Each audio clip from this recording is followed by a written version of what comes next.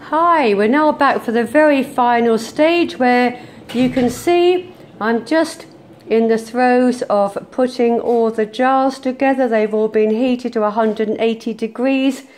There are 14 in total. We may go to a couple more.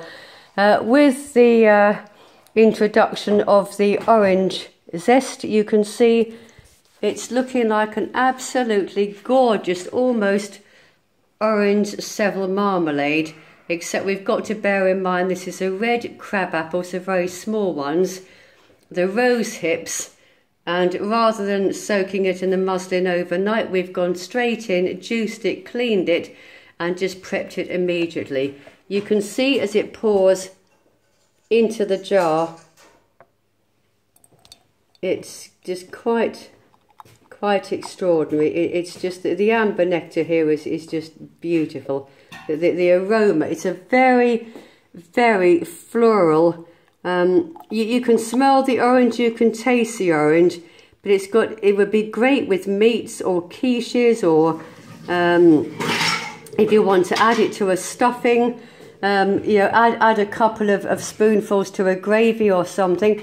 It is absolutely beautiful. You can just see where we are. I've got a couple more to jar, but that's where I am. You can see what is left in the pot. This is just going to go into the jars, and if you see on the ladle this absolutely gorgeous consistency, it's special. It's my latest original recipe from Cumbrian farmhouse chutneys.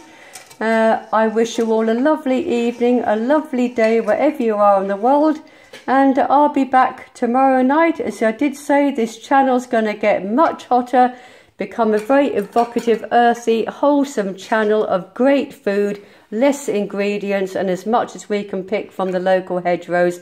And where I live, it is of course in the middle of the Lake Districts. I bid you all a good night. See you tomorrow. Bye bye.